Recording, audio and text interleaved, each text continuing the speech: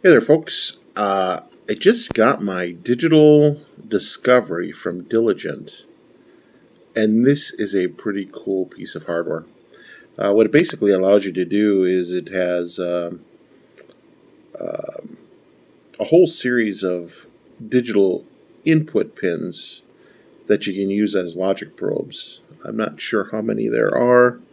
I think it looks like 24. I've opted to add on the high-speed adapter, and it gives you these twisted cables that are supposedly supposed to allow you to do high-speed capture with digital.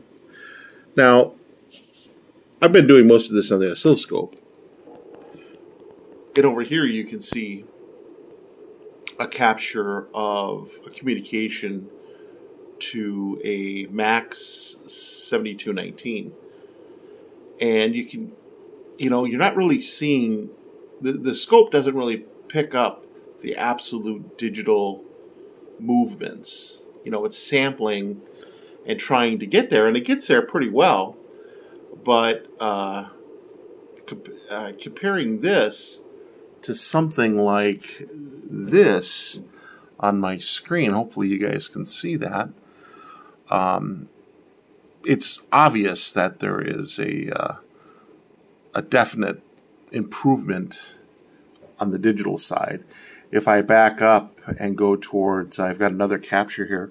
So this is a LED. This is the Max 7219 captured, sending a display. So I was able to capture this, which is operating at 10 megahertz, and this guy, this I2C serial communication, which is happening at 100 kilohertz. And although it is a little bit tough to navigate in the software, once you get used to it, I think it's good. But I was able to capture both signals in the same buffer.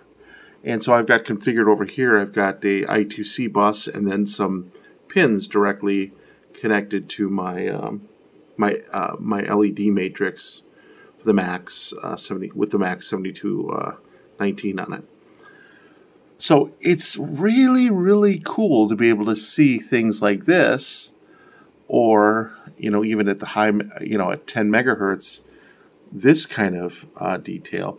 I can attempt to try to zoom in here a little bit, and maybe we can see some of the, see, look at that. You can see the aggregate pulses as the data is being shunted into that chip.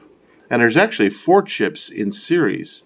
So what ends up happening is you've got a chip select line that goes high, and there's clocking that's in here.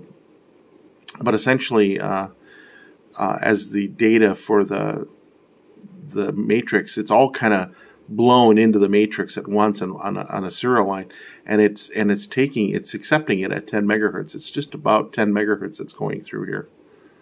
So you can compare this to this, and although this is really nice looking and it is pretty good, I think the digital side, the Diligent, really gets this digital logic well. I just chose to go this route rather than going to putting a digital logic analyzer on the scope, and I'm kind of happy I did.